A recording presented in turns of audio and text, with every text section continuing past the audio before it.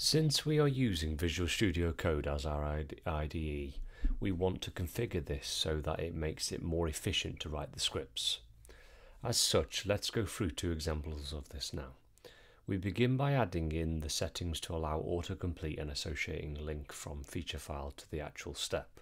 We start by adding in the following settings into the Settings.json file.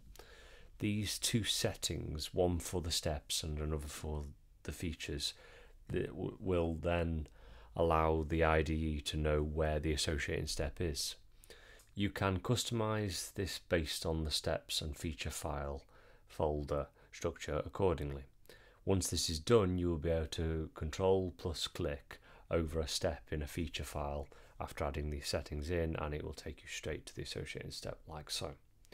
Very useful for when we have a failing test and you want to access the associated methods downstream from the feature file, or let you know about any steps that have not been defined in the corresponding step definition file, like so. Another aspect we can add in are two settings that will proceed to automatically format the associated document when you proceed to save or paste into said file.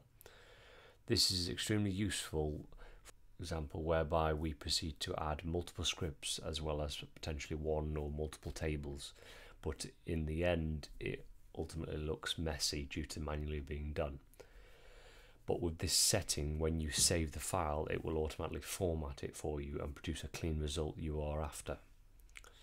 Associating to this example would be me pasting a table in, for example, and having the given setting set to true for format on paste does exactly that. These are two examples of many that allow you to customize your IDE to aid in efficiency, which I highly recommend applying.